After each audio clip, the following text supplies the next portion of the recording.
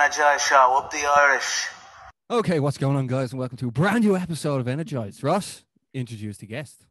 We have Wexford's answer to Canelo Alvarez. It's the Wexford Warrior.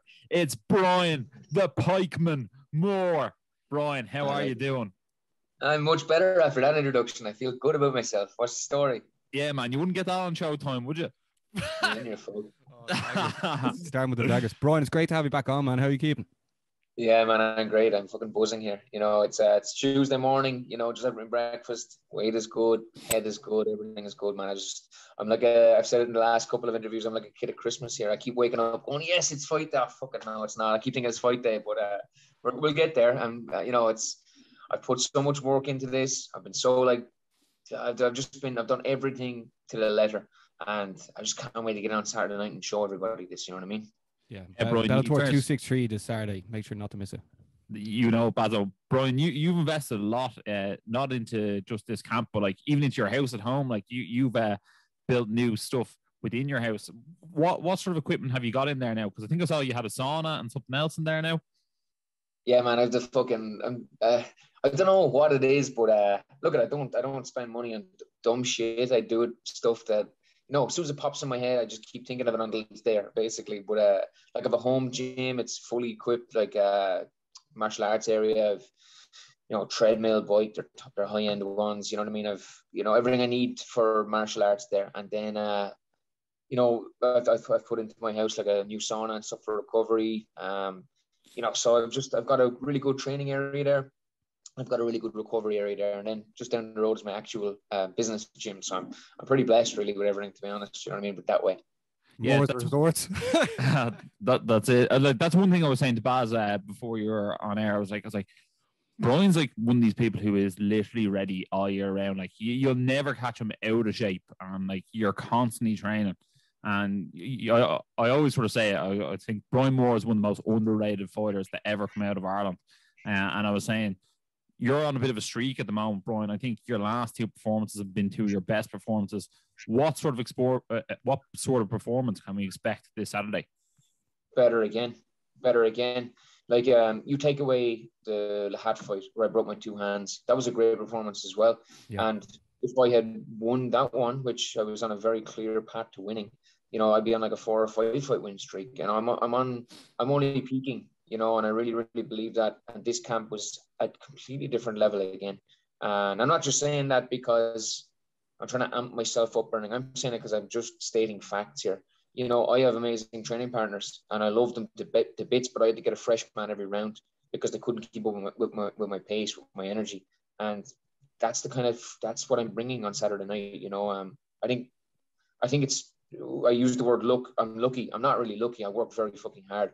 I'm not going to say the stars are aligning because again, they're not. I've put myself into this position where I'm firing on all cylinders. I'm ready to go in and put on a hell of a performance. Do you feel right now, Brian, you're at your actual peak? Because I think if I'm correct, you're 33 now. Like, I mean, every time we look at your stories or anything, you're constantly you're doing something. You're either training or else you're keeping the kids busy. You're just the model professional, really. I'm sure everyone that's watching now could 100% agree. Bar Ross, obviously, but I mean, like, do you feel like you're in your absolute prime right now? Probably, I don't know. Probably not. I don't know. It's only when you get past your prime you realize when you were at it. And I'm improving on a daily basis. And I think what I do is so different than everybody that it's kind of hard to monitor or track. I think I'm an outlier in the sense of that I do 70% of my training by myself. 30% is with people, with coaches, with teammates. 70% is done by myself. And since I've adopted that model, I'm flying it. I'm doing great. And, you know, time will tell. But what I will say is I'm 33. I feel a far better athlete, a far healthier human, etc., than I was when I was 23, 28, whatever it may be. So right now, I'm not saying it it's not a saying or an expression, but every week I'm a better athlete. Every week I'm a better fighter. And, you know, my coaches will tell you that. My teammates will tell you that. Saturday night will tell you that too. Well, do you think with that 70-30 split that, number one, you're not doing as much sparring, as much contact with people, and that's giving you longevity? And number two, you get to listen to your body more and you know when to push and when to pull back. Because when you're training with people and you're in a class and you're doing drills or whatever, you know what I mean?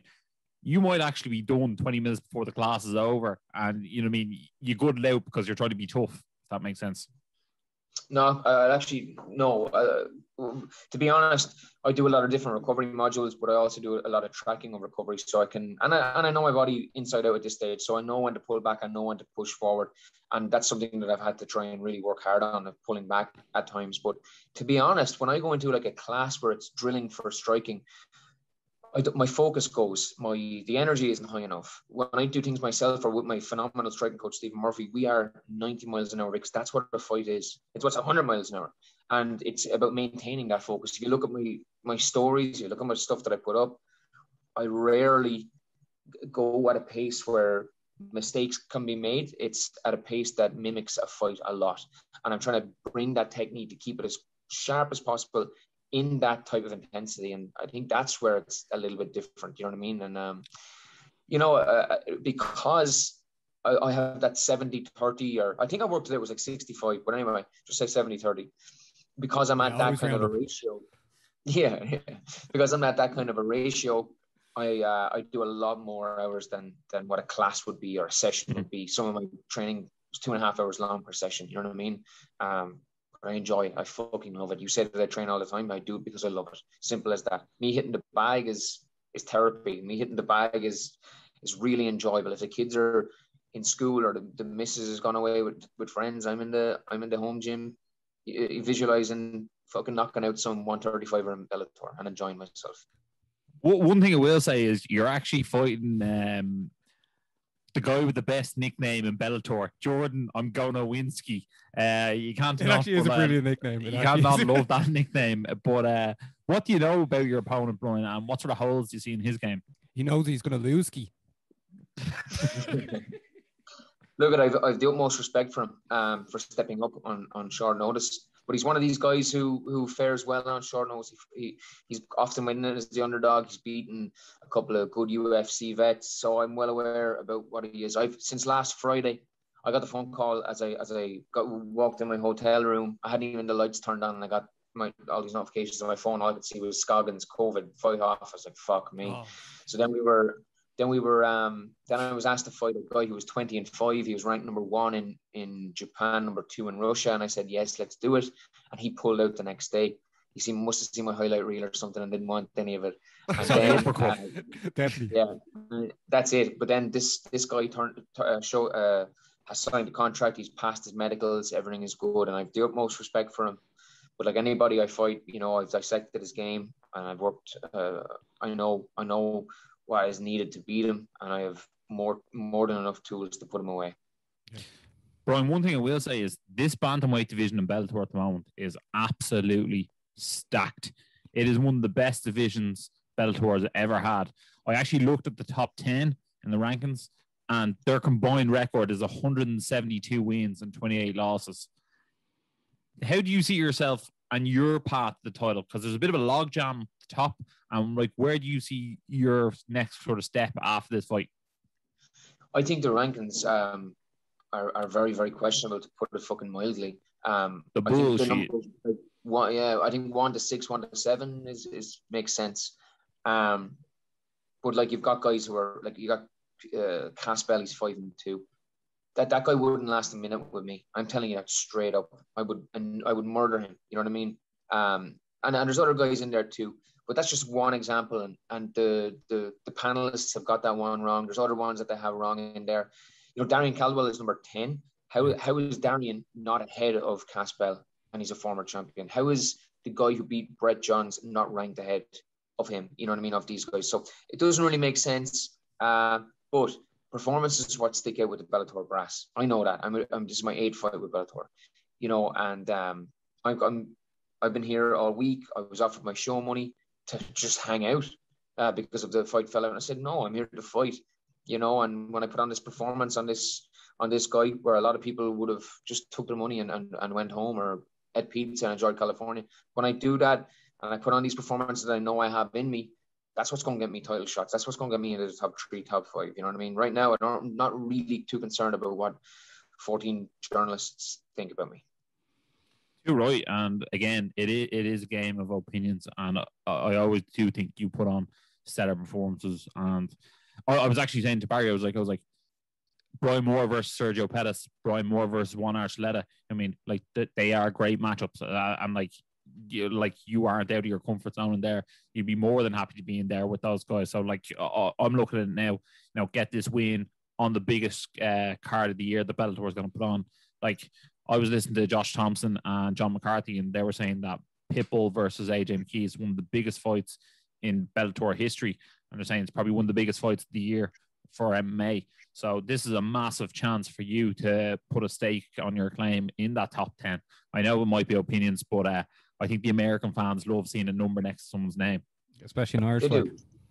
Yeah, and look, don't get me wrong. I know that the rankings they're important for fans. They're important, more for marketing than anything else, really.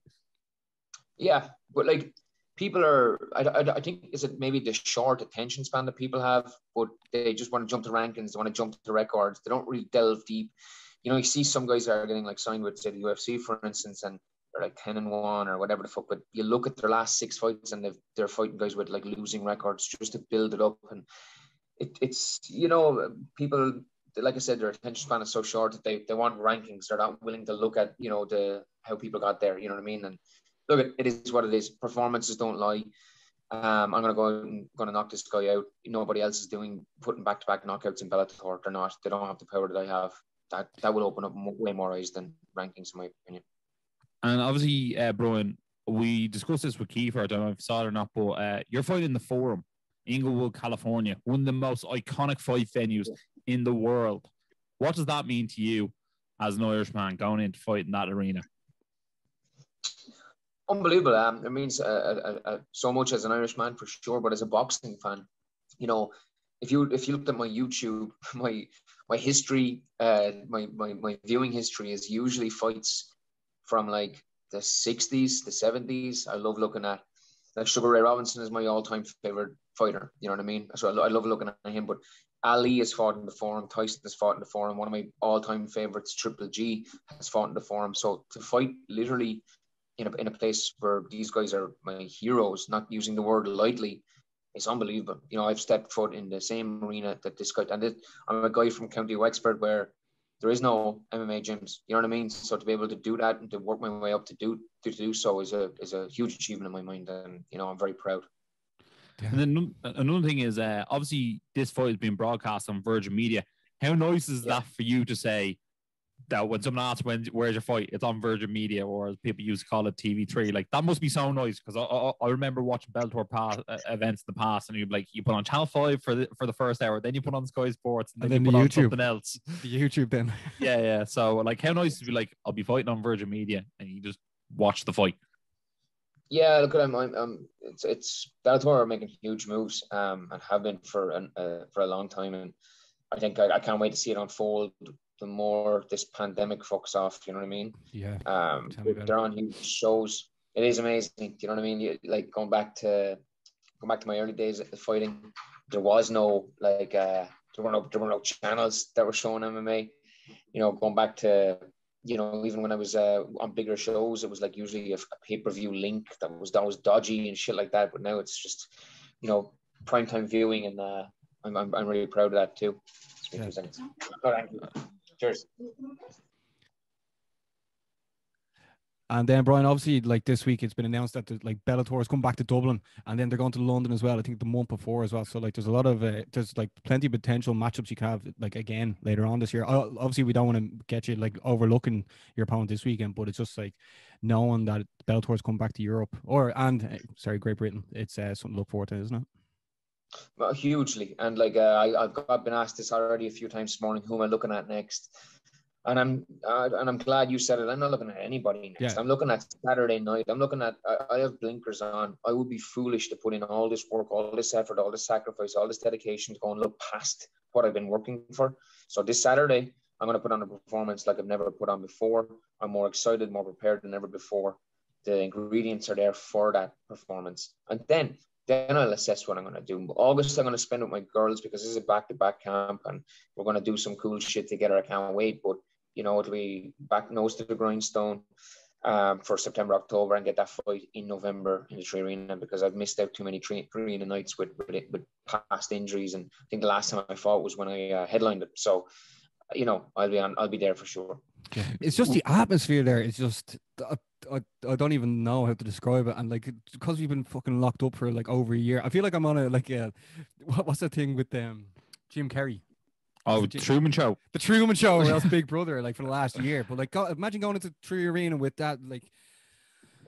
In fairness, no, it doesn't even seem real, to be honest. In fairness, I was actually explaining to my missus there the other day about Peter Queally versus Ryan Scope, and like I showed her the video where like Ryan Scope comes out and like the whole crowd's still singing Zombie. Like no one in the world will ever tell you what Ryan Scope's walkout tune was for Bellator Dublin that time, because no one heard it. It was the Geordie Shore entrance music. Yeah, exactly. And like where that was videoed was from press row, so like we were like beside the speakers, and you still can't hear it. It's you know what they say, the Irish are the best fans of the world, and there's no doubt about it. And the sooner we can get events back in Ireland is fantastic. Sometimes I do, like, when, you know, my heart wants to see all the Irish lads fight in Ireland, but like my head almost goes, maybe if you're offered fight in London, take the fight in London, because who knows whether Ireland's going to go ahead with the carry on of what we have at the moment. Well, that happened this morning. I seen, it was one of the first things I seen, and like just me being a pretty impatient fella, I went, oh, that's what I'm going to look for next. And I said, no, I'm actually going to take the gamble and wait it out to go in Ireland. Like, I love representing Ireland so much. You know, everybody knows that about me. Like, I wanted to be on the earliest prelims on Saturday so the Irish fans could stay up and watch it. You know what I mean? That's how much I'd prefer the Irish to see it than you know, to have a bigger slot on the card. And so if I can, I'll take that. I'll roll that dice where I do think London will happen, but I don't know if Dublin will happen. I'm going to still take that gamble so I can fight in the Tree Arena. Yeah. Can we just sort of look at the fight week now, Brian? Like, what are you sort of looking at now? Like, I know Kiefer's fighting as well on the card. Shout out Kiefer, and like John's there, which is, well, what are we sort of looking at for you team wise in the build up to Saturday? I think we're back to back fighting. I think I'm number 2 and he's number 3, but that's good.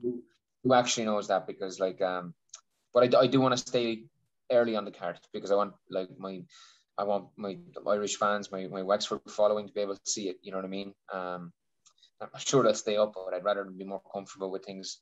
But I'll be asking for that. Maybe they'll separate us and give us a fight so John can, you know, adequately corner and, you know, not be rushed that way.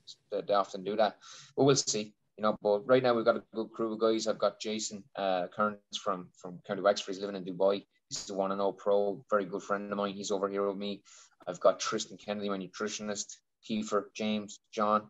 It's a nice crew over here. And what about Justin Bieber? Was he hanging out with you the other day? No, I didn't see Justin. I must drop him a text or something. Yeah, you should. That was one of the most random and funniest pictures I've ever seen. Him and Conor McGregor sitting on that deck chair. I was just like, that is just bizarre. But like, that's 2021, the world we live in. Yeah, even the way when like Conor was shouting out Justin Bieber on his Instagram live, then shout us out after. So like, who knows? Maybe you can get a picture of us next, and I'll take the photo. But Brian, like, like we're gonna wrap things up because it's like you're obviously folks. Busy man. Yeah, we don't like as many Justin Bieber jokes or Gunalewski jokes you want to throw in. Just that's for the fan, well, the Brian Moore fan army, you know what I mean? But we want to take it seriously because this is a big week for you, and like we're gonna be plugging you all week.